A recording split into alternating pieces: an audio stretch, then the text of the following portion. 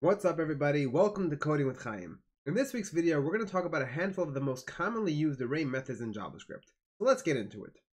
The first one we're going to talk about is known as array.map.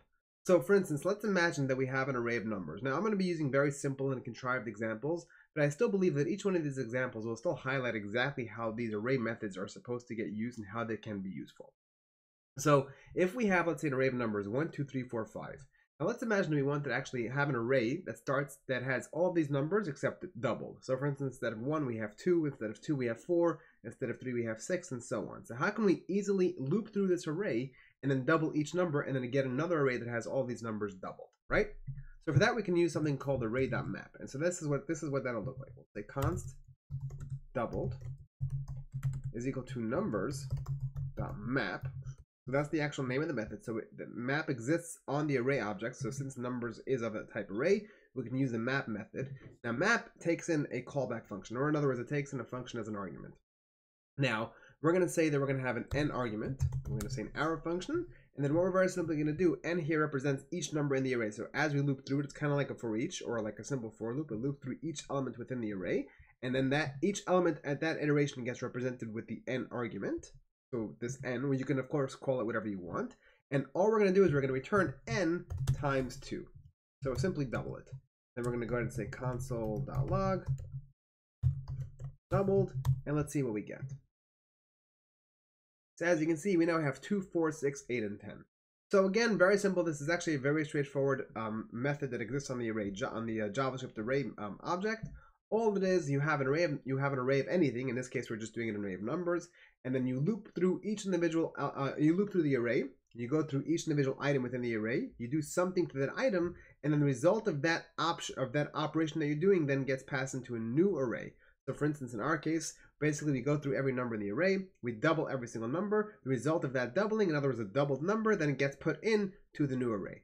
And also, crucially, the original array numbers does not, in fact, get changed whatsoever. So if I was to now do console.log numbers, just like so, we'll see that nothing over here actually gets changed. This one will still say 1, 2, 3, 4, 5, but the new one is now 2, 4, 6, 8, and 10. So again, very simple. Loop through the array, do something to the array. The result of that something that you did gets put into the new array. The original array remains untouched.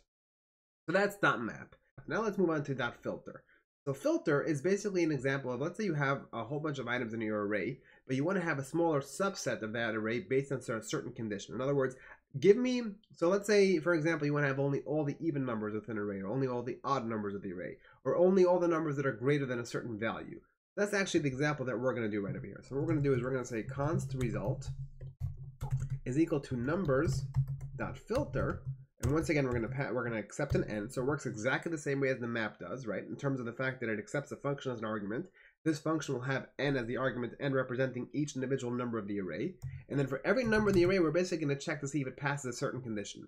In our case, we're going to see if n is greater than 3, then I want you to pass it into my result array. So in other words, what's going to happen here is result will include everything that is greater than 3. I didn't say greater than or equal to 3, therefore 3 will not actually get included. But in this case, we're going to loop through every single item. So we're going to go through 1, 2, 3, 4, 5, and 6. For each number, we're going to check to see if it passes this condition. In our case, the condition is going to be, is n greater than 3? If it is, pass it into the new result array. Otherwise, just leave it as is. And so now if we actually go ahead and console.log the resulting array, we're going to go ahead and see that we do in fact have 4, 5, and 6. We don't actually have 3. And once again, crucially, the original array remains untouched. It's immutable. It doesn't actually mutate the original array. So if I now go ahead and console.log numbers, we're still going to see that we have all the numbers 1 through 6, whereas in the new array, we only have 4, 5, and 6. That's basically what filter does. A very, very useful JavaScript array method. I think one of the most useful ones, in fact. Okay, so let's move on to .find. So .find works quite similarly to the way .filter does, except .filter will always return an array. So for instance, even if let's say only one item actually matches, right? So for instance, if I was to do like greater than 5, let's say, so now only one item would actually come into my array, and we'd actually go ahead and say 6, right? We only get the number of 6, but it still actually returns that as an array. And furthermore, if let's say I was to actually go here and say, give me everything that's greater than 6, which of course we don't actually have anything that's greater than 6, we're still going to get an array, albeit it'll be an empty array. But that's not how find works. The way find works is it basically will loop through each individual item of the array, check to see if that item matches a certain condition that you're passing into it, and the very first item that passes that condition is the one that gets returned. So you're only getting one individual item. Even if more than one item in your array matches that same condition, you're only going to get the first item that matches. If no items match, what you're actually going to get is going to be undefined. So let's see that in action. Let's say const number will be equal to numbers.find. Once again, we're going to pass an n, which represents the number for each individual element within the array. And then in this case, we're going to say if n is greater than 2. So in reality, we should be getting 3, 4, 5, and 6, right? Because they're all greater than 2. However, what we're going to see is we're actually only going to get the first one. So let's do console.log. We're going to go ahead and log number. And as you can see, we actually get the number 3. Even though technically we have more than just the number 3 that's greater than 2, technically 3, 4, 5, and 6. But because we're using find only returns the first item that actually matches your array, or matches your condition rather. So in this case, we could also do something that's actually more semantically correct, because see, right now here we're saying, give me everything that's greater than 3, but we're only getting the one number. So therefore our condition, technically, while it works, doesn't make a lot of sense.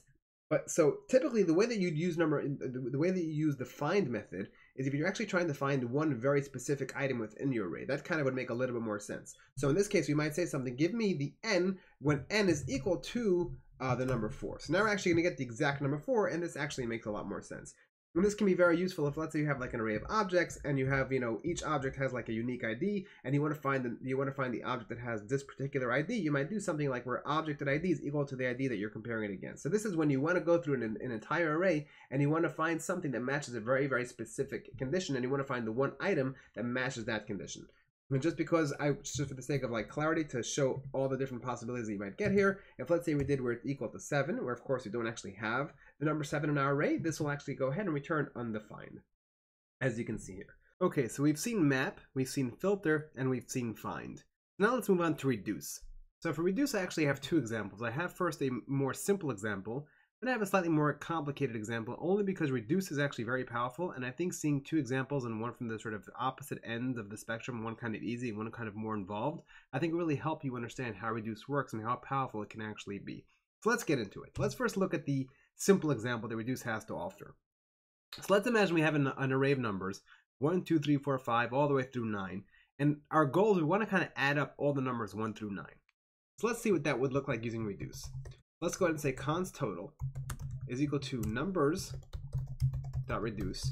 Now reduce is one of those functions that exists, or one of those methods that exists on the array object in JavaScript that actually accepts 2 arguments. So previously we saw map, filter, and find all accepted 1 argument, and that argument was just a single function. And then those functions can actually accept more than 1 argument. I didn't show that, but they actually can accept more than 1 argument. Reduce, though, it itself accepts 2 arguments. The first one is a function, and this function accepts 2 arguments, crucially. The ones that we need to work with anyways. One of them is going to be called ACC, and the other one is current. And then the second argument that it accepts is an initial value that we want to kind of start out to. In this case, we're starting at the 0. We're starting it out with 0. So the idea here is we basically, reduce is typically used when you want to kind of transform data from one data set or from one data type to another. In this example, we're trying to go from an array of numbers to a single number that has the value of all of those numbers sort of added up together. And so what we're basically doing is we're basically going to end up with an array of numbers to a single number, and that number will start as 0, and it's going to end up with whatever the value is of all these numbers sort of added up together. So this ACC argument, this accumulator argument as it's called, it gets passed in as the first argument to the function of reduce, basically represents this 0. So right now on the first iteration, ACC in this case is just going to be equal to 0, and current represents each individual item within the array as you're looping through it. So in the first iteration, ACC will be 0 because we specified it here with the second argument of reduce, and current will represent the 1 because right now we're starting at the first iteration within our array. And so then what happens is we're basically going to say ACC is equal to ACC plus current. And then we go ahead and we have to return ACC. So one of the rules that exists within reduce is that after every iteration, you have to return the ACC so that it becomes available with the new value for the subsequent iterations. So right now, ACC starts at 0. So we're basically saying ACC is equal to the 0 plus 1, which is just going to be 1. Return the ACC, come back around. Now the accumulator is 1 and current is now 2. So now we're going to basically say that the accumulator will then become equal to the ACC plus current, which is basically going to be equal to 1 plus 2, and then so on and so forth as we keep looping through the entire array, and then we end up with our total that basically aggregates all the numbers together to one final sum. And in this case, that final sum is going to be console.log total, and the number is going to be 45. So now let's look at a slightly more involved example using reduce. Let's imagine we have an array of people like we have on screen right over here. And each object is basically a person that has a first name and a last name. Now we're being asked to build an application that will allow a user to search based on last name. So a user will enter a given last name, and then we have to go through our data set and find all the people and return all the people that have the matching last name based on what the user searched by. Now, of course, if we basically just use this as a simple array, and the array can obviously get quite large, like we can have 1,000 or 10,000 people within our system that they can search by, this wouldn't necessarily be the most efficient application, and from when the time the user actually enters the name till they actually get a data set or some kind of result may take a while, and we would like to make this slightly more efficient. And so we come up with this idea that, you know what, we don't want to actually have the data stored as an array. Let's transform the data from an array to an object, because objects obviously give us constant time lookups. And so the thought process is we basically like to have an object where each key is a last name. And at that particular key, the value would be an array of all the matching people that have that last name at that particular key. So for instance, we might make an object that has a key on it called Smith, and then at that particular key, the array would be an array of all the people that have the last name of Smith. Then we might have like another key on that same object called Doe, and then at that key we'll have another array where we have all the people that are stored at that array that have the last name of Doe. And so now our goal is to basically actually transform this people array into that object that we've just specified. And so the method that would actually make a lot of sense to use here is once again going to be reduce. So let's actually see this in action. And now that we actually understand some of the more basic concepts of how reduce works, this will be a little bit easier to digest. So let's go ahead and say const transformed is equal to people.reduce ACC and current. Now in this case, since we want to go from an array to an object, we're going to specify that the initial value of the ACC of the accumulator is in fact going to be an empty object. Now once again, the accumulator is going to be this empty object. Current is going to represent the current item that we're looping through. And now we're going to start actually transforming our data, actually writing the actual code, the logic that's going to transform our data from the people array to the transformed object. So the first thing we're going to do is we're going to basically check to see if in this object we already have a key of current.last. Do we already have this key? If we don't, we're going to come to the else, and what we're going to do is we're actually going to build it up. We're going to say ACC of current.last is equal to an array that it will have the value of current. So in other words, if we don't yet already have in this particular object a key with this particular last name, let's go ahead and add a key with this last name. And let's initialize the value at that key as an array, where the first value in this array is going to be the current person that we've just looped through. Now, as we come back around, at this point, we're going to say, okay, we do already have a person that has this particular key. If we do, then ACC of current.last is already an array. And if it's already an array, all we need to do is ACC of current.last.push current. Let's just push the new person into that particular key at that array at that key. And of course, as always, we must always make sure to return the ACC. Now let's come down over here, console.log, see what the transformed looks like, console.log transformed. And if we run this code, now we can actually see that we have an object that has under two keys. The first key is Doe, the second key is Smith, and at each key we have an array with all the people that have the given last name based on the key. And so once again, the way that this worked is very simple. We're just using the reduce method, which basically takes in two arguments. The first argument is a function that actually does the work. The second argument is going to be the actual data set that we're trying to transform to, which in this case we're initializing to an empty object.